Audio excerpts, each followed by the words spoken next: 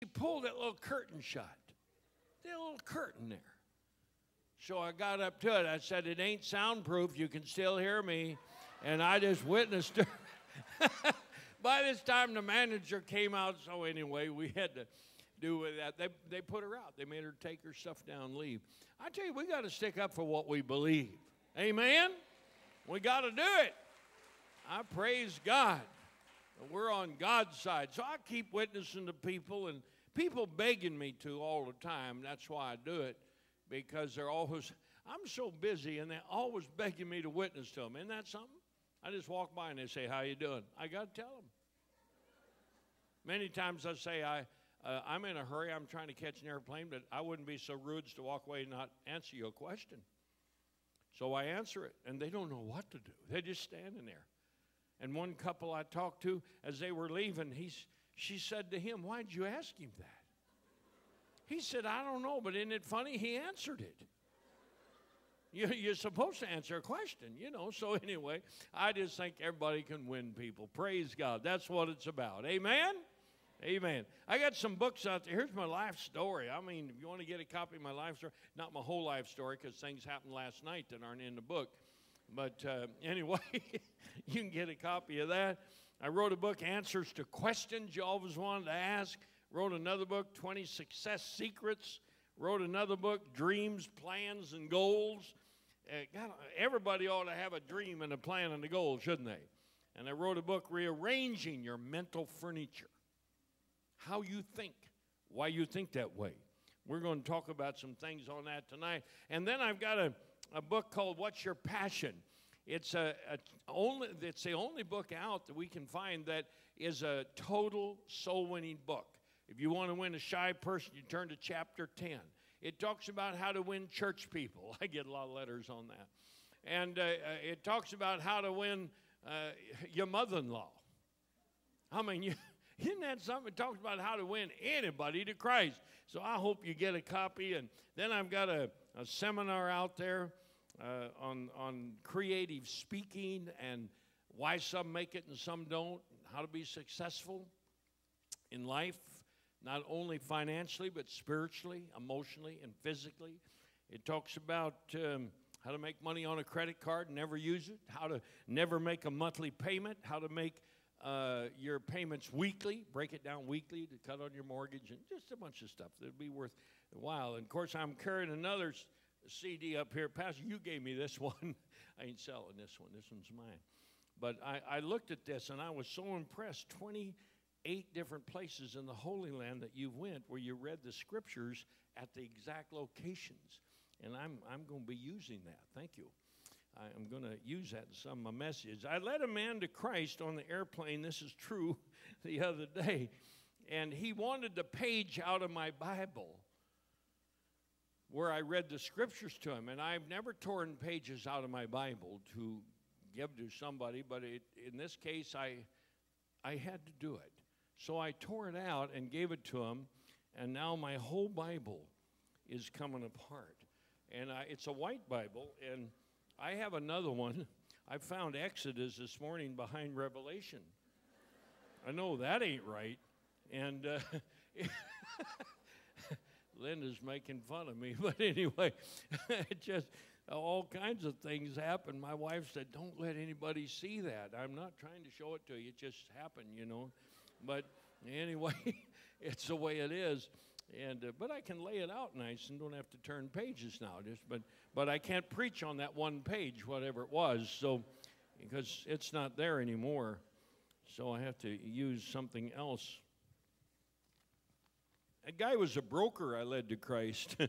I asked him what he did. He said, I'm a broker. I said, you ever thought of being richer? He never thought of that. He wanted to give me a card, broker. You imagine somebody broke going around passing out cards. Unbelievable. But anyway, led him to the Lord. Oh, the Lord's good, isn't he? Amen. I want to talk to you a little bit this morning about good news or bad news. And what do we listen to as Christians? The majority of us here are Christians.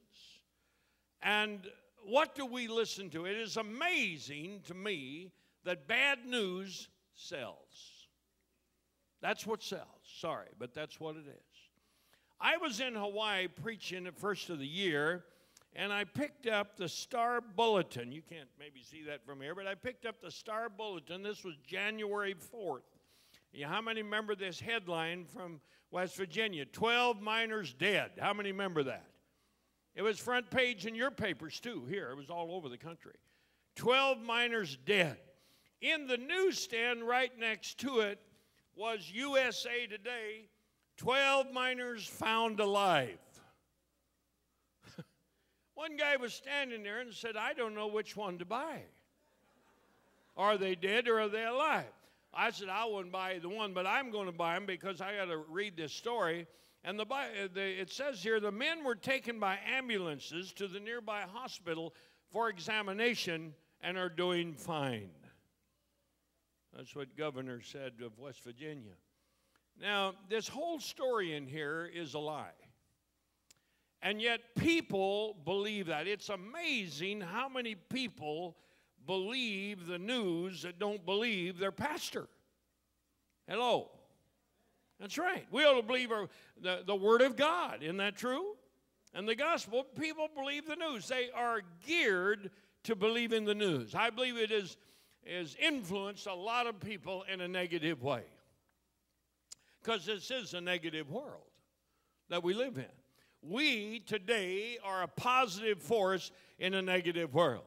I'm going to talk about some things tonight with the future and with the things, situation in the world like it is. I'm going to share things that will be worth something to you living in the Washington, D.C. area. I hope you're here tonight at 6 o'clock.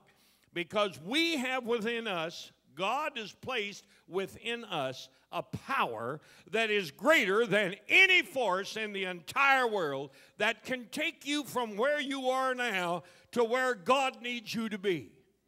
Amen? We're going to talk about it. But you see, people are prone to listen. They believe the news. Most Christians, they know Jesus died. But some of them think Elvis is alive. It's amazing. Somebody saw Elvis Presley in the mall the other day in Minnesota. He got away before they could get a picture. Isn't that amazing? And some people actually believe that. Now, this is not political this morning. This is not a political sermon or political statements. But I want to share something with you to show you how and why we believe like we do. Since the war started in Iraq, 47 countries have reestablished their embassies in Iraq, but you will never see that on Fox or on CNN or on the news media anyplace. You'll never read about that. 1.2 million people in Iraq are working for the government and get paid weekly. 3,100 public schools have been renovated, built, or rebuilt since the war started. They have 20 universities, 46 colleges, 4 research centers, and 1 cancer research center that has been built on with new equipment and is operating with a minimum of problems. I wonder why we never saw that in the news, why we have to do research to come up with that kind of stuff. 4.3 million children will go to school in Iraq tomorrow morning, and 96% of them have had their second series of polio vaccinations. That's good news. Amen? I think that ought to be front page. They have 1,200,000 people in Iraq that use cell phones. They didn't do that when Saddam Hussein was in charge. They got 75 radio stations, 10 TV stations, and 180 newspapers that operate in freedom in Iraq.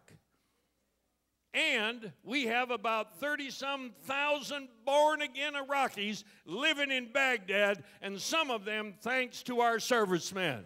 Amen. That has had a part in winning them to Jesus Christ. But we never hear about that kind of stuff. Now, 70,000 people in the world every day give their lives to Jesus Christ. That's good news. I'd like to see that in the front page, wouldn't you?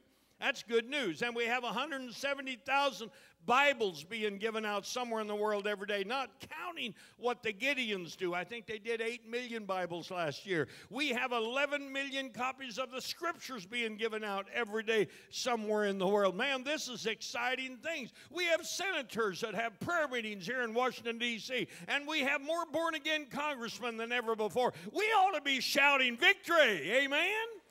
These are good things, but what about the news media? You know, it is amazing. I was overseas when Mount St. Helens blew up. You remember Mount St. Helens? That's out in my country. And the news media said there is no sign of life in Yakima, Washington. And people said, Ken, did you hear that? I said, yeah, our people are smart. They went inside. Helicopters flying over, didn't see anybody. So where'd they all die? No, they were in the buildings. You know, people are so dumb. There's stupidity and there's ignorance. I'm going to preach a sermon on that someday, Pastor Gaub. Stupidity and ignorance. See, ignorance can be cured. I'm ignorant in some ways of some things. We're all ignorant in some way. Isn't that true? There are things we do not know. Ignorance can be cured. You can learn if you're ignorant of something. Stupidity is fatal.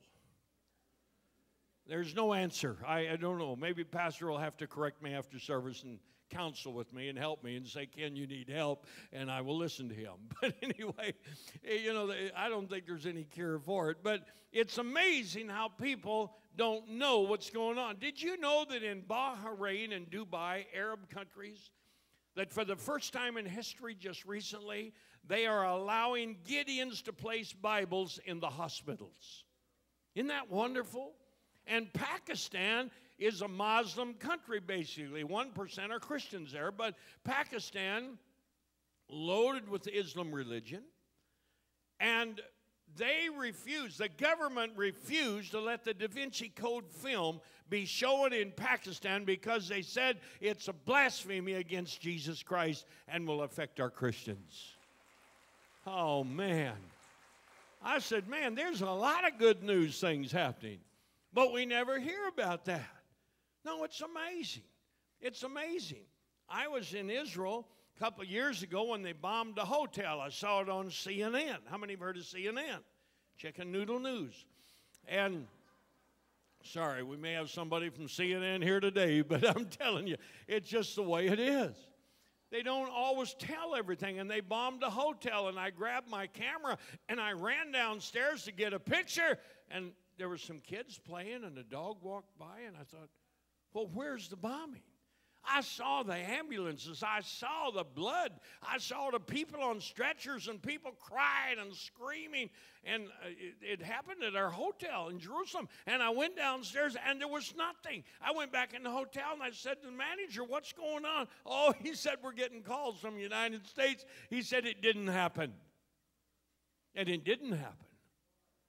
Now you say, Ken, are you on a binge against the news media? No, I want to talk to you about good and bad news. But the mind is affected by the bad news. It just didn't happen. It's amazing. The manager said, you want to see it? Go up turn on CNN. You can see it there. See the bombing of our hotel. I'm staying in on the news. They showed Arab boys throwing rocks at an Israeli tank the other day, and all the cars on the left side of the picture had California license plates. Something wrong there. But see, people, my grandkids are starting to figure it out. The world basically hates Israel. But we're for Israel. The Bible said pray for Jerusalem. And I don't say that because I'm a German Jew. I don't say that. I have many Palestinian friends, many Arab friends, and Pastor does too. We have friends on both sides. And we need to pray for both sides. Amen? But see, and I talked to a brigadier general yesterday, and he said, Ken, I said, how are you doing in Israel? He said, Ken, don't even turn on CNN. He said, don't turn on the news. And I said, well, I saw some stuff. He said, Ken, I'm telling you, a lot of it is reruns. It's not true. Look what ABC did just a month ago. ABC apologized for some of the films shown on the news media from Iraq. They said it wasn't actually from Iraq. It was out of a movie.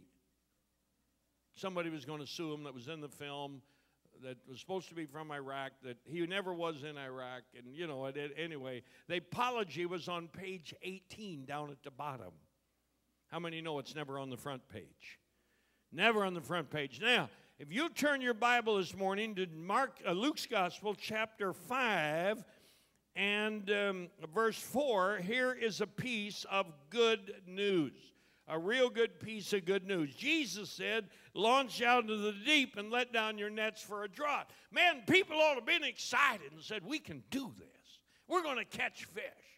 They should have been talking to each other. Get your tartar sauce. We're going fishing. We're bringing home a big catch because Jesus just gave us good news.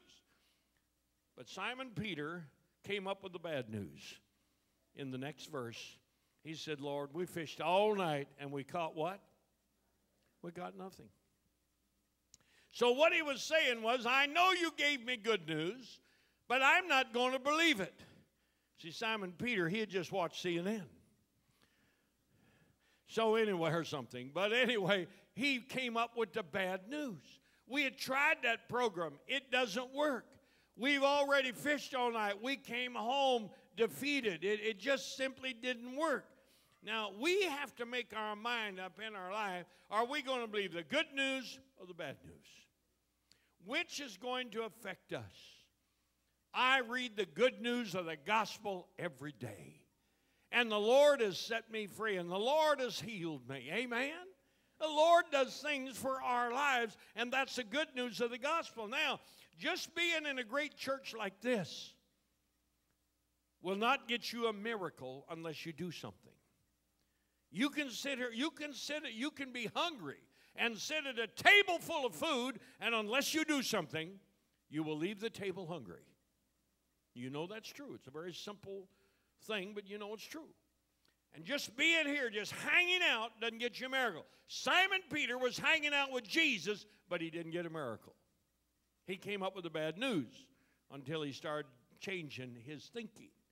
See, I'm going to talk tonight about our thinking, how we change, and what we need to do for the future, what God's given me for the future with what's in the world, what's happening today, North Korea and all over. I hope you're here tonight. How many have a dog? Let me see your hand. How many got a friend that's got a dog? How many have seen a dog? All right, got everybody. How many believe dogs like bones? Put your hand down. Dogs do not like bones. You see, I gave my dog a bone, he chewed on it. I want to tell you why he did it and why he didn't want to do it. I'm going to share that with you tonight. It will change your thinking on some things. So I hope you're here tonight. It's going to be a great illustration tonight. We're going to have fun. But when I look at this, Simon Peter hung out, but he didn't get a miracle. And just hearing didn't get it done either. You can hear all day long something. You don't do something, it isn't going to work. Isn't that true? We make mistakes. I was driving in Texas, and I just praying and driving, and I went over the speed limit. I wasn't paying attention. And I looked, and here's a policeman blowing the siren lights, pull me over. He's a big guy. Boy, that guy was big. He invented big. And he came up and looked in the window, and he said, I've been waiting for you. I said, I got here quick as I could.